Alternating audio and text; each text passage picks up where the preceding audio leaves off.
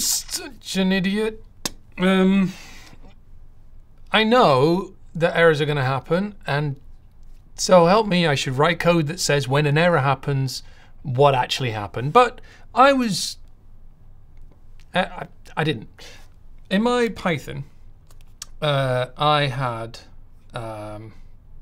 this template not found. And now you can see here on the code, it actually says like template not found, and the template I was looking for, and then which file it was actually requested by. If you look at the code before this, it said not found. And that was it. That's all it said.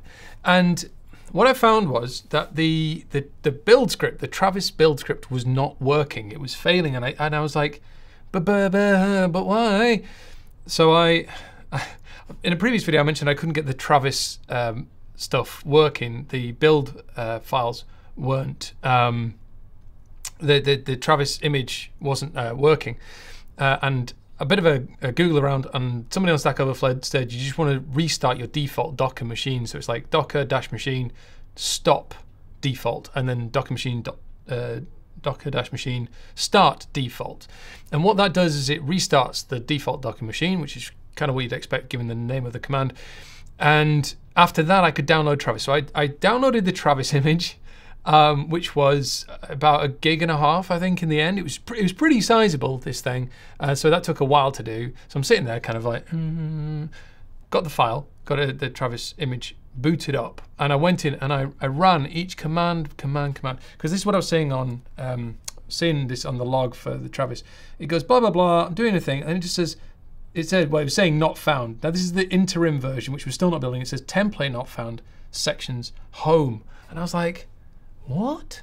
Why? What? So anyway, I get it running, duplicate all the steps that this is going through on that Travis image.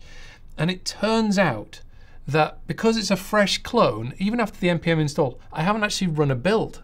So I don't actually bake out the styles and the JavaScript as part of the Travis script. And so now you can see in the Travis YAML, the last thing it does is an npm run build to actually make the JavaScript and CSS work. And I've learned something, relearned an old lesson, which is if you actually output what the actual problem is, then you will actually discover what the probable solution will be. Rather than just writing not found, I actually have slightly more meaningful messages here.